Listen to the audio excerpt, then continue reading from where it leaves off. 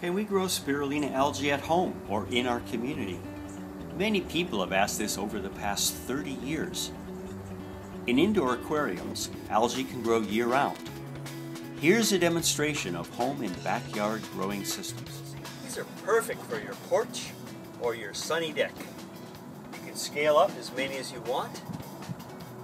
Little bubblers circulate the algae. Here's a perfect system for the backyard. A 4x8 box, 3 square meters, with a greenhouse cover that's retractable. And look at this beautiful culture. It's ready to harvest.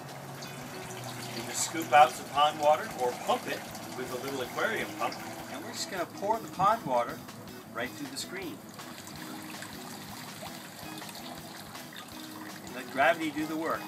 And the pond water recycles back to the pond with all the nutrients. You can see how the paste is becoming pretty thick as the water runs out. Now we're going to unclip the screen and squeeze out the rest of the water. Very gently. So, let's take a look. Here's a fresh spirulina harvest. You can see the paste is fairly thick and it's ready to eat.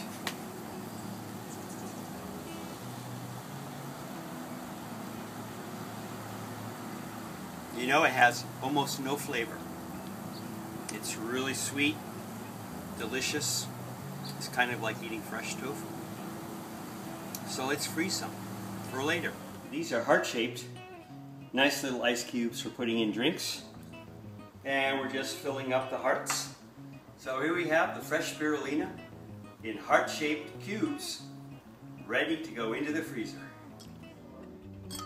Just melt a frozen spirulina cube in fruit juice for a fresh green drink.